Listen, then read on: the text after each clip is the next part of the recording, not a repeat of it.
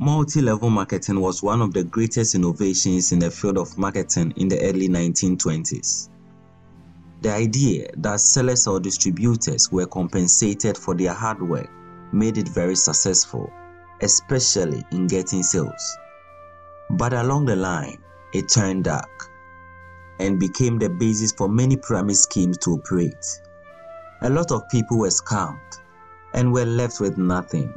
Relationships and families were broken, and those who couldn't handle the extent of their losses went as far as committing suicide.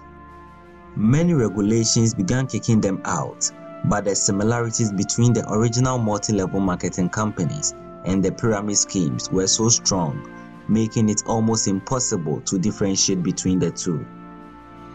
This resulted in countries like China and Bangladesh completely banning multi-level marketing from operating in their jurisdiction. But wait a minute, how did such a goal-driven marketing strategy become synonymous with the pyramid scheme? This is Bernard, and you are watching African Dream Motivation. Without wasting much time, let's begin.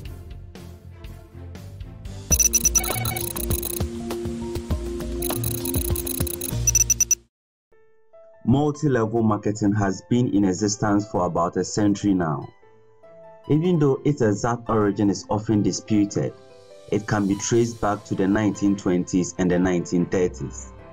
The first company to introduce this kind of marketing was the California Vitamin Company, which later changed its name to Nutrilite, and the California Perfume Company, which was also renamed Avon Products. In 1945, Carl F. Rehnborg invented a marketing system known as multi-level marketing, with which he sold his vitamins.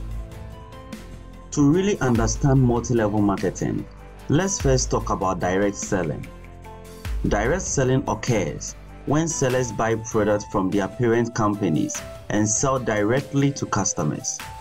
Another marketing strategy that has proven very effective over and over again is word-of-mouth marketing. Here, customers communicate with their close relations and recommend the product to them. Now, looking at multi-level marketing, it combines these strategies and techniques to create a nearly perfect strategy to drive in sales. This is how it works. The direct sellers purchase products from their parent organization and then make profit from a retail markup, and then in addition, make commissions or performance bonuses based on sales volume from themselves and their downlines. Downlines here means other people they recruited or brought on board. This means that sellers with more others as their downlines earn more commissions and bonuses. This strategy was very successful and saved the company huge costs in areas of inventory and distribution. By 1945, Nutrilite had two main distributors nationwide, Lee S. Mettinger and William S. Castleberry. They took their distribution to a different level, bringing in sales like never before. However, their marketing techniques raised so many questions about business ethics. It was just a matter of time for the Food and Drug Administration to crack them down. They were served with a claim from the Food and Drug Administration about violation of two acts, which were the Section 3 of Clayton Act and Section 5 of the Federal Trade Commission Act. These acts, in summary, talked about the prohibition of anti-competitiveness and prevention of deceptive trade practices. These court proceedings lasted over 2 years, leading to the seizure and confiscation of a number of products they distribute. This was a huge blow to Nutrilite. How these court proceedings were ongoing. Nutrilite was on the verge of expanding its distributors throughout the country. They held seminars and programs to create awareness of their products and get new distributors. In 1949, two friends, J. Van Andel and Richard DeVos, were introduced to Nutrilite Product Corporation by Van Andel's second cousin. Neil Marskant. Marskant, who was Van Andel's second cousin, had become a sponsor of Nutrilite and was working hard to spread the word about the company. The two friends traveled to Chicago to attend a seminar after they had signed to become distributors themselves. While at the seminar, they were introduced to a system that cemented their position as distributors, convincing them to go all out on the business. It was something called multi-level marketing. The system was such that, in addition to profit on each product they sold, Nutrilite offered commissions on sales made by new distributors introduced to the company by existing distributors. By 1958, DeVos and Van Andel had built an organization of more than 5,000 distributors. Together with some top distributors, they founded the American Way Association, in short Amway, and in no time, they began looking for new products from different companies to market. Long story short, they expanded into sales, services, and manufacturing ventures, which merged in 1964 to become Amway Corporation. They then bought controlling interest in Nutrilite in 1972 and completely took over in 1994. With most MLM companies becoming extremely profitable, new startups were created all over the world, and compensation schemes became more sophisticated. The business models of the pioneers in the industry were slightly copied by many MLM companies, and the focus was on the commission and rewards for suppliers or distributors instead of creating a valuable product. More extreme marketing strategies were adopted, and very soon, what seemed like a nearly perfect business model became synonymous with a pyramid scheme. These companies relied solely on the recruitment of new members, who joined by paying an outrageous amount of money. The more people you bring on board, the more money you make. One common hook in their marketing strategy is the promise of financial freedom. In most countries, organizations often get-rich-quick schemes are illegal and subject to strict legal consequences. So how do these companies operate to be able to get away with these scrupulous schemes? The ambiguity of their operations makes regulation difficult to narrow down on them. By the late 1990s, many companies began using multi-level marketing systems to push their products. Getting to the end of the 20th century, many international logistics companies were operational, with the likes of DHL and FedEx well established in 1969 and 1971 respectively. It became easy for the traditional MLM companies to operate in different countries and continents successfully. As Amway and the others spread across the world, many other companies saw the low barrier to entry and quickly took advantage. But some of these supposed MLM companies came with their own plans. The original multi-level marketing business model was easy to replicate, so they did that with certain variation to seal their vision. Their focus was not on the product or its quality. They were in for the money. How multi-level marketing companies became synonymous with pyramid schemes. According to New York State Attorney General, a pyramid scheme is a fraudulent system of making money based on recruiting an ever-increasing number of investors. Most at times, these pyramid schemes goes hand in hand with Ponzi schemes, which is also a form of fraud that lures investors and pays profit to earlier investors with funds from more recent investors. These schemes lead victims to believe that profits are coming from legitimate business activity, and they remain unaware that other investors are the source of funds. By 1920, Charles Ponzi, whose business model drew greater attention of the world to what a Ponzi scheme really was and its implication, faced arrest, trial, and imprisonment. Ponzi schemes were forbidden, and strict regulations were laid out by lawmakers to prevent such schemes from operating. Pyramid schemes were also found out and made to face strict regulations. Many get-rich-quick schemes were closely monitored, and regulations were made to instill sanity in the finance and investment industry. Many years later, potential pyramid schemes were on the edge, trying so hard to find loopholes to make easy and quick money without getting into trouble with the law. By mid-20th century, a possible solution was coming to light. After Amway had success with multi-level marketing strategy, many single-level marketing companies began considering the highly profitable MLM business model. Traditional companies like Avon, Electrolux, Tupperware, and Kirby introduced multi-level marketing, and gradually it proved very fruitful. While it helped many of these reputable companies, other illegal pyramid schemes began testing the waters. Pyramid schemes are illegal in most countries, and regulations frowns on them. Pyramid schemes are different from MLMs, but the similarities of their business models make it quite difficult to differentiate between the two. In a legitimate multi-level marketing business, there is a high-quality product or service that is the main source of income for the business and the sellers. Referral bonuses and other compensation plans are just a marketing strategy for the company to sell more products and reward their sellers for their hard work. This is a secondary income stream for these sellers, since profit from sales is their ideal source of income. Unlike the legal multi-level marketing companies, pyramid schemes focus on the recruitment of new sellers who pay huge entry fees. To really make some money, members need to always find new people to recruit.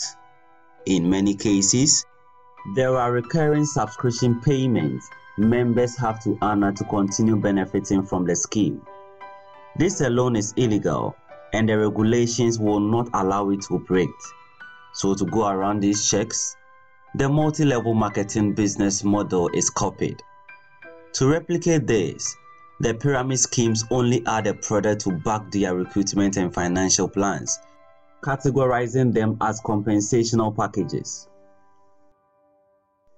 With this in place, they can claim or defend their operations with the assertion that the majority of their earnings are from sales of products and services. This is how illegal pyramid schemes are operating as legitimate multi-level marketing companies, duping millions of people of their wealth. On the outside, these schemes claim to be MLM companies, but on the inside, they operate illegal pyramid schemes. Very soon, multi-level marketing companies began facing the law over allegations similar to what was raised against pyramid schemes. The following became some of the practices of these disguised pyramid schemes. Irrelevant or low-quality products or services. They came up with a product or service which was either a copy from an existing product or something ridiculously below quality. This was the most important aspect of their sketchy business model. Pyramid schemes are always about recruitment, and it emphasizes on recruits building their downlines by bringing more people into the scheme. The huge entry fee is what funds their operations. So by introducing a product, they can defend their operation by saying their revenue is made by selling the said product. It therefore looks like a legal entity using a multi-level marketing strategy to sell their product, but that is not the case. Most of the money is made by recruiting people. Most of the time, the product is irrelevant, and in most cases, they make false product claims to convince potential recruits and customers for their money, which later exposes them and gets them into trouble with the law in a well-regulated country. Recruitment over sales. From the beginning of this video, I explained how Carl F. Rehnborg invented the multi-level marketing business model, intending to sell his vitamin product. He had a good product, which was already bringing in sales. Customers loved it, and the goodwill of his company was solid. So multi-level marketing was just a strategy to get more sales. Note that the main focus was on sales, not recruitment. Unlike these pyramid schemes, the focus is on getting new recruits to bring in other recruits. In other words, the inflow of entry payment is a priority, because if no new person is coming in to pay the outrageous entry fee, how are they going to honor the promises they made to earlier recruits? In most cases, the product is below quality and has multiple competing products which are of high quality and of great cost advantage to consumers. So, in the long run, their proposed products or services are just a form of deception from what they actually do. Poor or no exit procedure or refund policy. Most pyramid and fraudulent schemes do their best to always ensure easy entry but make exits as complex and difficult as possible. This is because the moment people exit the scheme, their inflows which are used to pay others will fall short. With refunds too, it can be either a long and frustrating process or there could be no refund policy. These unfavorable predatory tactics locks distributors into the system against their will, which is an abuse of rights. In 1945, neutralized early distributors faced the law after some practices like this were brought to light. Collusion and racketing in backroom deals. This had been the quickest way to convince the masses that their systems work. Consumers or customers are very likely to invest in a business when they see people they know or in a similar situation make huge returns. These fraudulent pyramid schemes secretly reward a few participants to actually show off. These illegal compensations lure many people into putting their money into the business. The lavish lifestyle and financial freedom they pitch in their marketing pieces are backed by these secret compensations and backroom deals. People are secretly funded to show off their wealth, to prove that indeed the system is making them millions of dollars. But in fact, it is just a mirage to position themselves in the market and lure as many people as they could. This is the hook that forces the hands of struggling people to take a step further to join the supposedly winning team. High initial entry cost. To be able to recoup a lot of money to settle earlier recruits or sellers, a highly ridiculous entry fee is required, and most of the time, these amounts are assigned to a product that seems highly overpriced. In most cases, these products are difficult to sell since far cheaper and highly quality alternatives are on the market. Practically, making a significant amount of money from sales look like chasing your own shadows. It is impossible. The only possible way to make some cool money is by recruiting new people and they becoming your downlines. Exploitation of personal relationship. Knowing the power of word-of-mouth marketing, these systems highly encourage recruits to convince their close relations to join the scheme. This method had been the lifeline of new recruits in these suspicious multi-level marketing companies. It is easier for you to get convinced when someone you trust so much approaches you and introduces a business opportunity, claiming he or she is making so much money from it.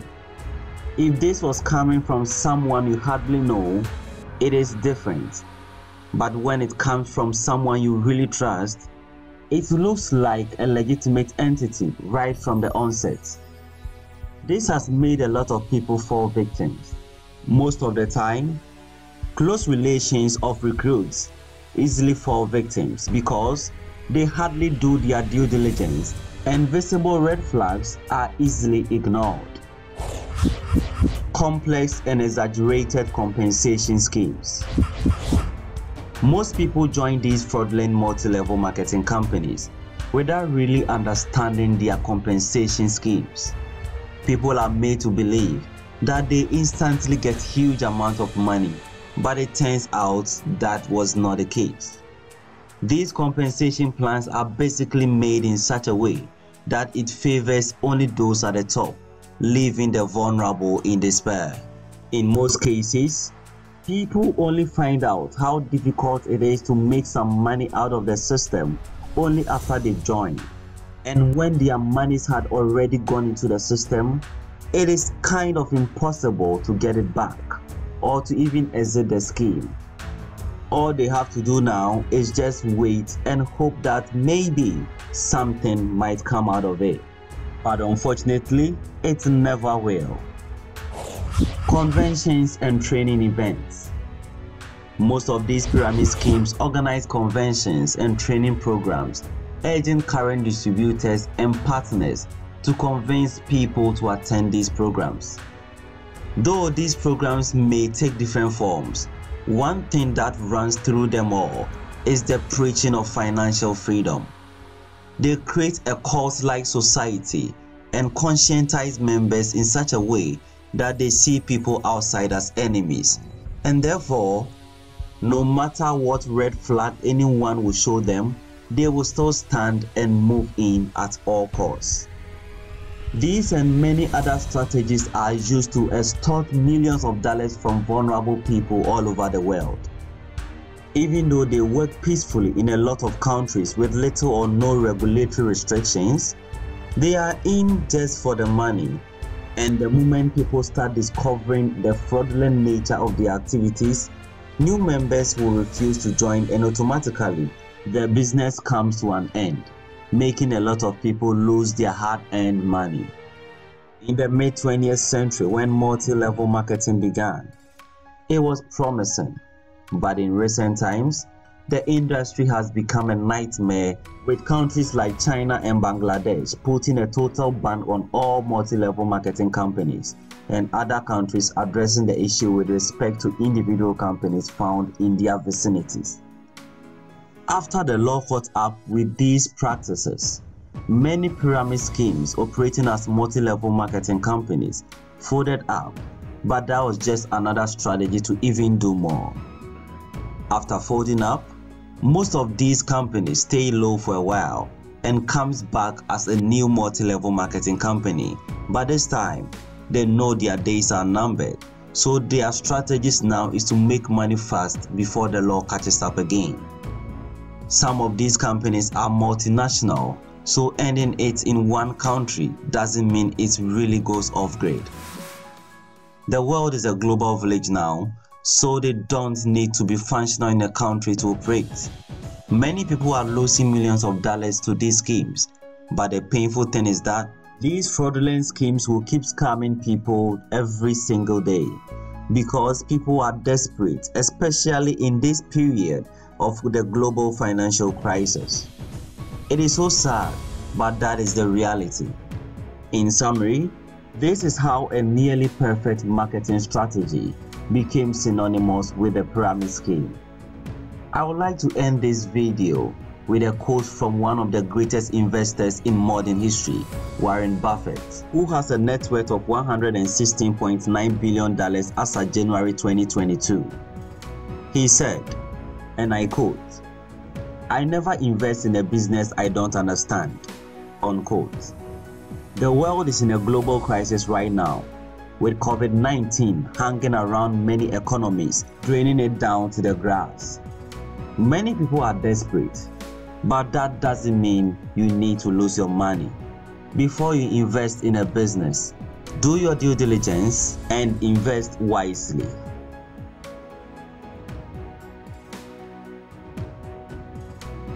Thanks for watching this video to the end. Let me know what you think in the comment section.